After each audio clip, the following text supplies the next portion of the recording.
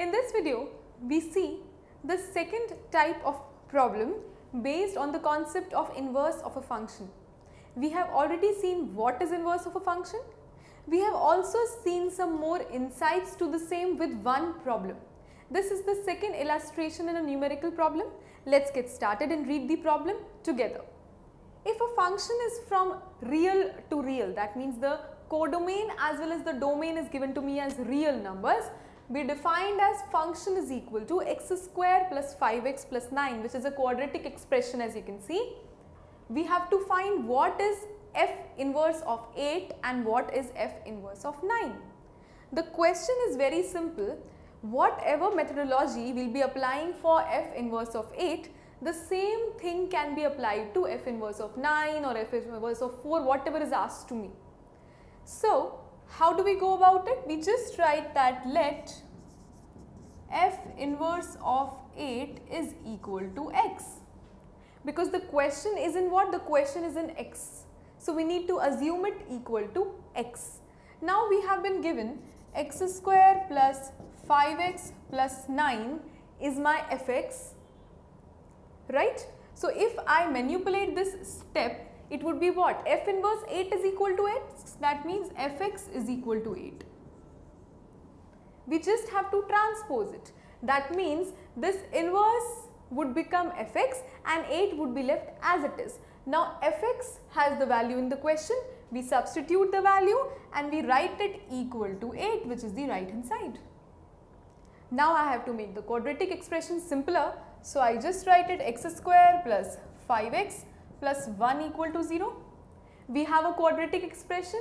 What do we need to do? We need to solve this quadratic for x. We will get 2 roots and the solution can be done by quadratic formula. What is the quadratic formula? The quadratic formula is x is equal to minus b plus minus under root b square minus 4ac upon 2a. We have studied this formula in our junior classes, class 10th. We can solve it using the same formula. Let's solve it. X is equal to minus b, that means minus 5, plus minus root b square, that means root 25, minus 4 into 1, that means 4, upon 2a, that means 2 into 1. Now, the root has 21 inside, which is not a perfect square, the root remains as it is. So, it is minus 5 plus minus under root 21 upon 2, that is the value of x.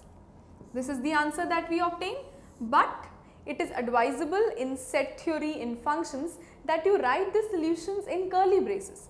So, the answer could be written as f inverse 8, which was asked to me, is equal to the first root, which is minus 5 plus under root 21. So, minus 5 plus root 21 whole over 2 and minus 5 minus root 21 whole over 2. So, minus 5 minus root 21 whole over 2, and this can be enclosed in the curly braces. This is the solution to the first thing asked. What was the first thing asked? The first thing asked was f inverse 8, which we found out. Now, after this answer, the next thing that is being asked is what? The next thing that is being asked is f inverse of 9. So, we need to find out f inverse of 9 also accordingly in the same manner. So, let us see what is f inverse of 9 and how to do it. Let f inverse of 9 is again x. Now, if f inverse of 9 is x, fx is equal to 9. If fx is equal to 9, what is the value of fx given in the question? The value of fx is x square plus 5x plus 9. So, we will have to write it x square plus 5x plus 9 is equal to 9. So, 9 and 9 gets nullified and cancelled. We just have x into x plus 5 is equal to 0. So, there are 2 roots, that means we have x as 0 and x as minus 5. So, it is 0 comma minus 5 written in curly braces, which is f inverse of 9. So, we can see 2 answers that we have obtained. The first was finding f inverse 8. What was the technique to follow? Find f inverse 8 and f inverse 9. They were the same. First, we assumed it equal to x, then fx is equal to 8, solve the quadratic with the help of this formula called as quadratic formula, obtained two roots. Similarly, what we did was, we did f inverse 9, fx is equal to 9, solved it using the quadratic formula, or you can solve it using the splitting of middle term or taking common as x, and then you get the answer.